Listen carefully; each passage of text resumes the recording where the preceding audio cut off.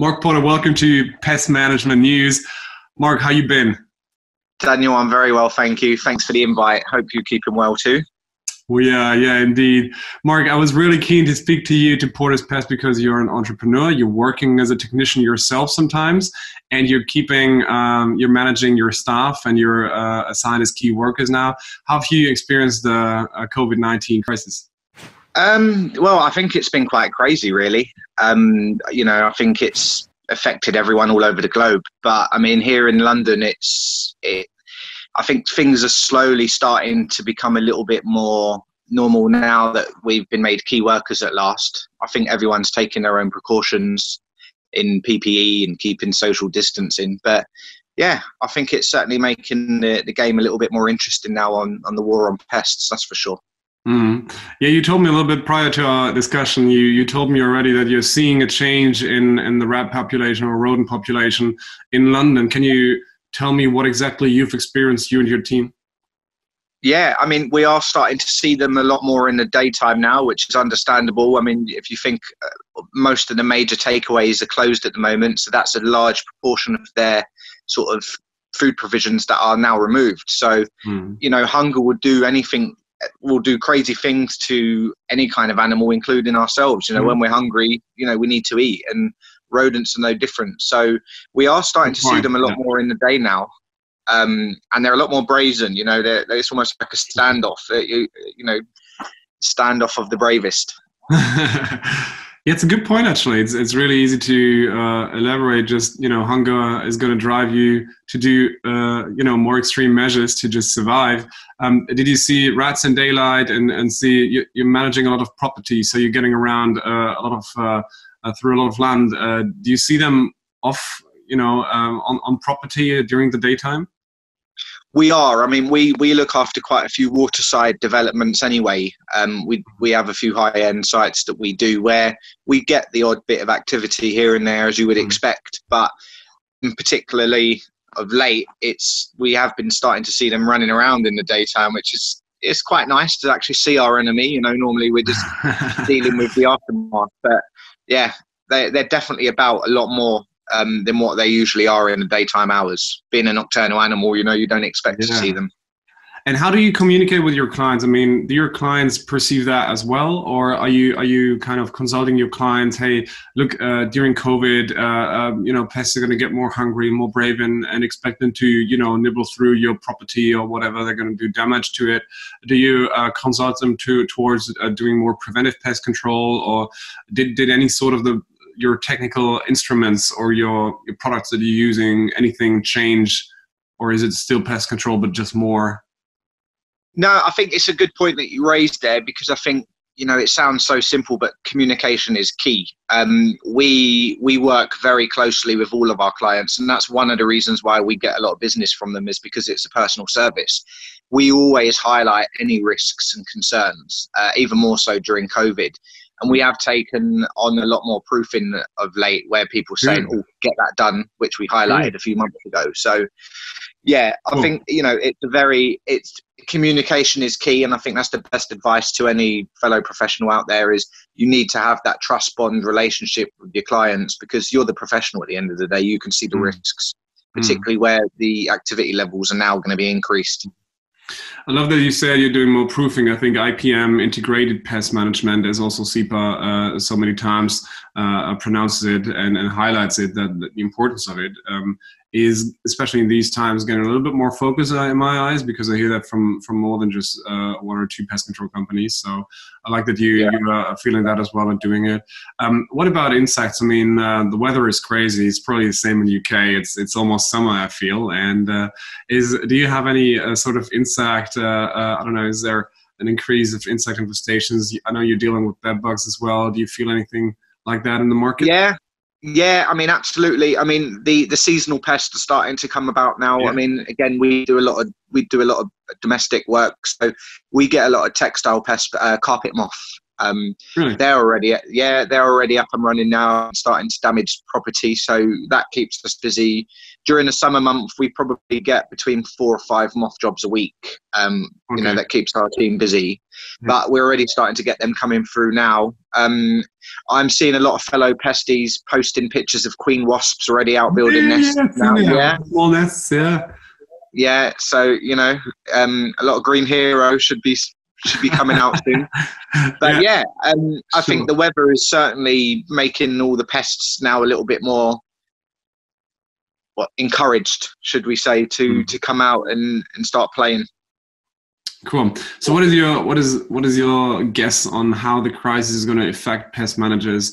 Do you see a lot of your peers of the SME, the small mid-sized enterprises, do they struggle? Do they shut down for a while? Are their workers afraid? Do they get government grants? Are the grants flowing into the companies, instantly, or does it take a long time? What is your perception of the market? How do people, especially the SMEs, deal with it? I mean, I've got a few close friends that are smaller companies, a couple of which have applied for some of the grants that was announced. And the feedback that I've got on that is that it's been very, very slow to process, to a point where I don't think any of them have actually received any funding as yet. It was very clear in what you had to do. But again, you know, this is an international pandemic, and everyone's doing the same thing. So whilst there might be a bit of disappointment in those people, it's something that we've never experienced before. I think on the whole, the smaller companies are holding out. I think there's a few that I've seen that are taking on a few part-time jobs, which, you know, credit to them. They're looking out for their family. But we're in a position where I think we're quite lucky that we've got a client base that doesn't necessarily need people to be around. You know, we can go out and do our checks I was out working on a Sunday yesterday, which benefited me because the roads were quieter. There was no one around. I was able to get 5 routines done. And, you know, I think you just adapt. You know, that's what we do. You know, a good person will adapt to change, and that's what we have to do. You know, we can't sit and moan about it. We have to adapt to the changes, and we have to cope.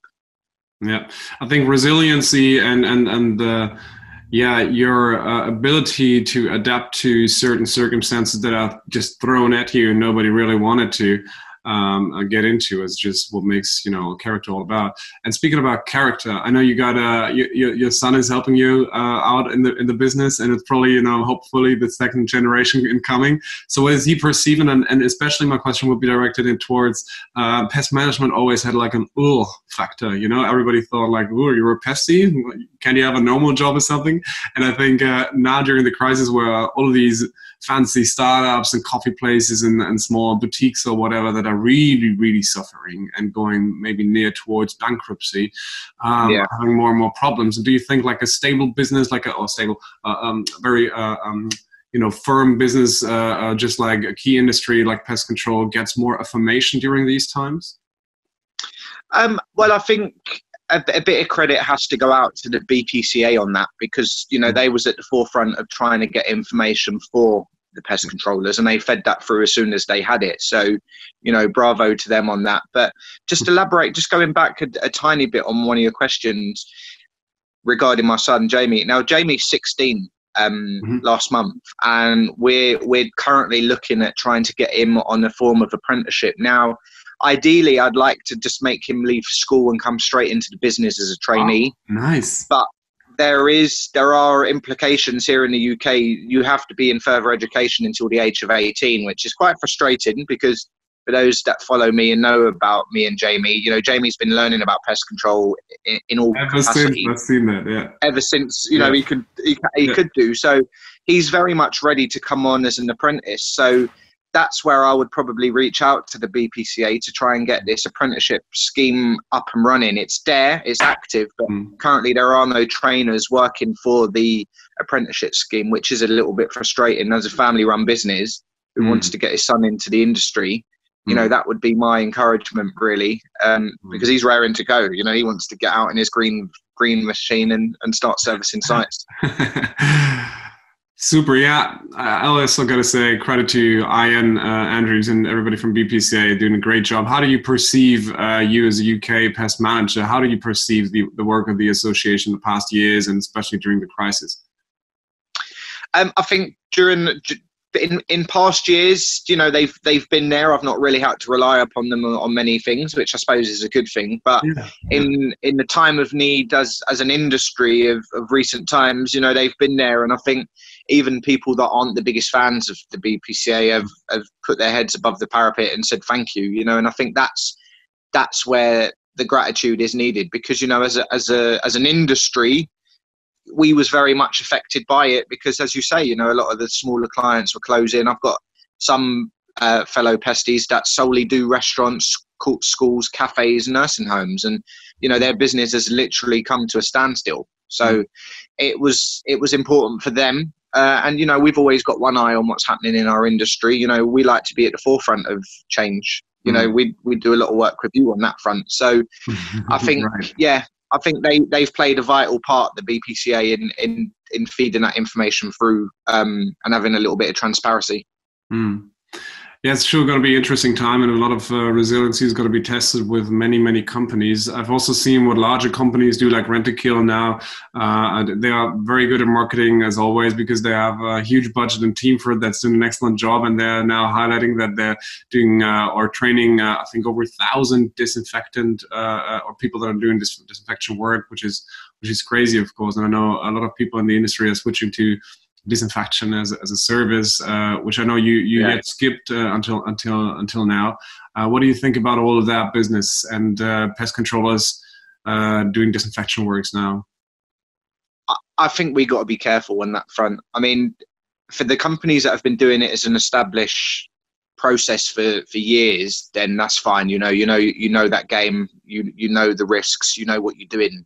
But with the greatest respect to people that are now offering it as a service to COVID-19, my own personal thoughts on it, I'm not sure. I just don't think it's something that you can learn overnight, or just read a label and assume that you know what you're doing. But fair play. If people want to do that and it works, then I'll give it all the support. But we've decided as a business we're not professional in that field, so we'll leave it to the professionals to do it. This is a disease that is killing people, and we can't play around with that. So if someone knows what they're doing and they want to do it successfully, I'll take my hat off to them. But we're not willing to put our name to something and i.e. hoping for the best. We want the very best out there to be doing it successfully for the sake of humanity. Cool. Yeah, I agree with that. Mark, last question would be, are you changing any strategy in your business for the next couple of years? Do you see any change? I mean, let's imagine COVID is not going to go away for the next 6 to 12, maybe 18 months. Who knows?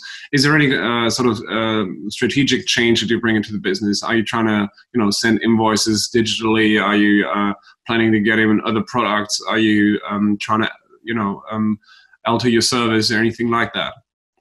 Yeah, I mean, we're constantly always changing our approach. And again, going back to people that know me, I'm very hungry. I've been running my business for 3.5 years now. I've been in the industry for 17 years.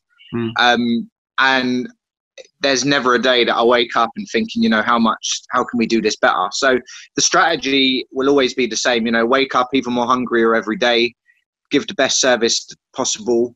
In terms of invoicing, we use an accounting software which helps with the invoicing at the moment, and we've had some really good clients that have been paying some, nice invoices that are due. That always helps with cash flow, and we've been quite lucky enough to be comfortable to sort of just sit tight and get paid on what's due at the moment. So we've been quite lucky. But my advice to fellow pesties would be, just keep that hunger and keep that level of service. Don't let that level slip. Maybe to close with Steve Jobs' quote, "Stay hungry, stay foolish," right? Absolutely. Cool. Hey, it was good to talk to you. Thank you for your insights. And you, Jamie, your family, say hi to all of them, and you stay safe and healthy. Thank you, Mark. Thank you, Daniel. Take care.